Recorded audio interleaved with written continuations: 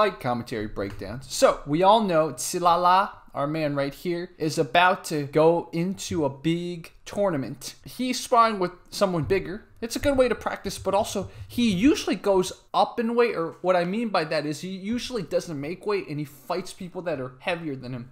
It's kind of like a Sakuraba in a way. So here he is sparring with someone. Not only is this guy bigger, he seems more controlled. If you remember the other time Tsilala sparred a big guy, that guy was much more uncontrolled. So Tsilala putting his hand out like a Wing Chun guy. Interesting. Interesting. Interesting. I guess he puts that hand out to go over the opponent's lead hand. Is that why he's putting it there? Because I don't understand why you would extend it all the way. Wing Chun people inform me. But then, of course, some Wing Chun people would be like, Tsilala's not doing Wing Chun anyways, Jerry. What are you talking about? That's a weird impression of Wing Chun people. I don't know why. Maybe Wing Chun people talk like this. I don't know. Anyways, so back to the action. Very controlled. Ooh. Okay, Tsilala got a little standard kickboxing block. Those hands serve as kind of distractions, but our taller guy throws a spinning back fist. Or spinning hammer fist, one of those. If you notice, the opponent is orthodox. So, let's see if Tsilala can use southpaw to his advantage. Opponent gets his head off center line when he throws punches. That's pretty good. Again, big shout out to CT BJJ Taiwan. We've seen a lot of matches here. Ooh, Tsilala 8-1. Oh, okay. 90 seconds, says the whoever's keeping time. Oh, that was pretty good. Oh, all right, not bad. Not bad at all. Look at that. He even hits the ground. It's like, oh, that should not have happened. Our big guy. Oh, that was pretty good. Yes, I was going to say, use your jab to set up, like, the jab is to gauge distance, right? So don't strike at Tsilala's hand, strike at his face. Sometimes I feel like he's striking at Tsilala's hands. So maybe Tsilala putting his hands there actually serves a purpose. Sometimes you forget to strike at the face. Also, Tsilala's pretty effective in this case, using certain Wing Chun blocks and stuff and parries. Oh, okay. Oh, good little helmet blocks. Answer the phone blocks to counter those hooks by our big guy. I don't know what style the big guy's training in. Oh, Tsilala, that was a great kind of step off angle and throw a hook, or maybe it was a cross. I need to go back and watch it again. Tsilala, I think, has taken advantage of it a few times where our guy, the bigger guy, he kicks, but he doesn't kick all the way through. So he kind of like is in a disadvantageous position sometimes when he kicks, and Tsilala's taken advantage of that a few times and attacked him or taken his back. She's also doing a good job blocking those kicks. So that was the end of the... That was not 3 minutes. Guys, did we talk for 3 minutes? That did not feel like 3 minutes. Guys, was that 3 minutes? Wow. Yeah, I would have not known that was 3 minutes, guys. How do you slow this down? Am I able to slow this down? Again, guys, putting the arms all the way out, I'm not a fan, but I guess look at that. Our taller guy keeps jabbing at that extended arm, so in a way, it's working for him. See, Tsilala's almost like, I'm gonna make you think your jabs are doing anything, but it's not really helping you gauge distance. What's the point of putting your hands out? And then it's interesting that our taller guy, his lead hand is pretty low, I guess to protect against kicks and stuff. And then he also sometimes switches his stances, which is interesting. I mean, a lot of people train both southpaw and orthodox, right? So that was a time if he didn't throw that spinning back fist or hammer fist, he would have gotten his back taken. I think Tsilala saw that weakness. He was waiting for that to happen because I saw it later, where the guy did the same thing, but the guy didn't follow it up with a spinning fist, and Tsilala managed to get him. So let's see Tsilala exploit that. The one thing, guys, I'm going to say about Tsilala's Wing Chun is that as much as he makes it work, I just get a feeling, guys, and Wing Chun people, feel free to disagree with me. I feel like it's wasted movement.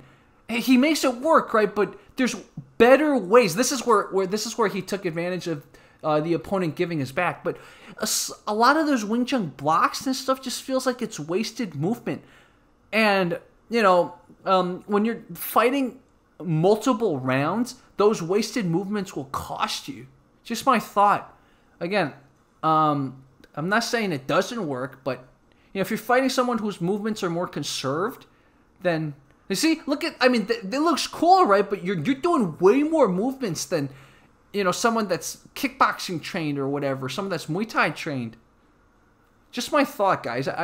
Again, feel free to disagree with me. That was an attempt at a takedown by Qilala.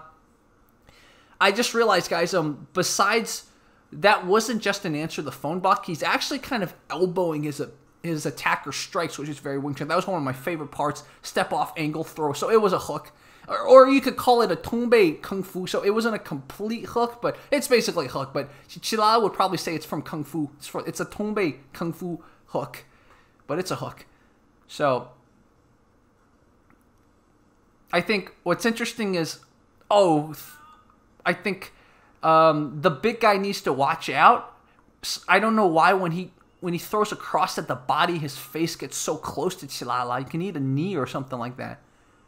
So, again, man, it's awesome that Qilala is sparring and testing his abilities against a really big guy. I think it's really cool. I've been in touch with the guy who's putting on this promotion, King of the, whatever it's called, King of the Dragons. So this is what he told me. These are the rules to this match. This is Qilala. Qilala is going to face a Muay Thai guy. And then once he faces the Muay Thai guy, he's going to face the winner of one of these, right? It's an MMA guy versus a Kyokushin MMA guy. So I think we all like the more exotic matches, right? So let's hope for him to win so Qilala can face him. But anyways, so what the organizer, Victor, told me is, so no headbutting, right? No scissor takedown. No spinal locks. So basically no cranks of the neck and stuff like that. No leg locks. No spiking at a point. Basically, you can't pick them up and slam them directly to the ground. And also, you can't slam them on the head. No bending fingers. So basically, a kind of small joint manipulation. These two rules are no small joint manipulation. No takedown below the waist is allowed. So no double legs, single legs, you know, ankle picks, etc. No Imanari rolls or other types of sweeps from stage. Oh, that'd be funny, Imanari rolls. No flying submissions. No jumping into guard. Not allowed to strike both ears at the same time. Interesting. That's kind of maybe a Kung Fu technique or a Krav Maga technique. Interesting that they had that. And no knees to the face. Oh, okay.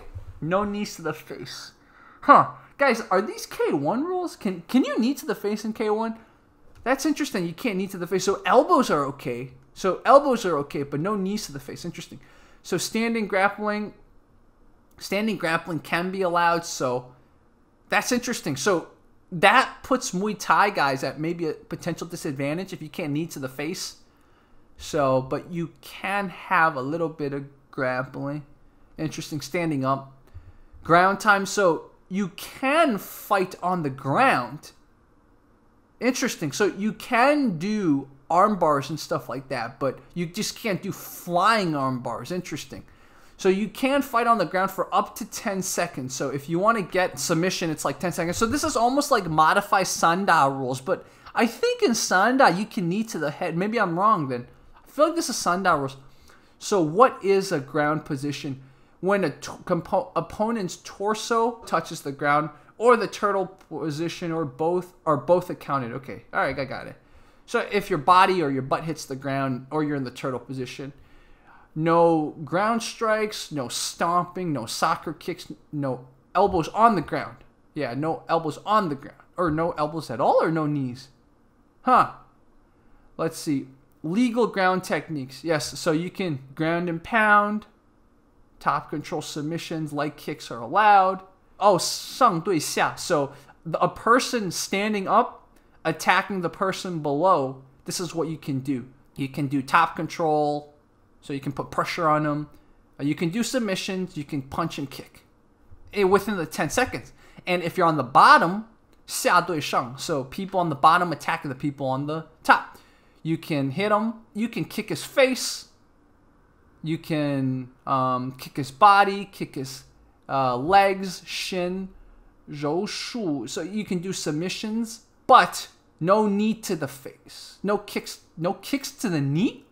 Oh, I got it. Just to prevent like you breaking their knee. You know, you don't want to hyperextend their knee.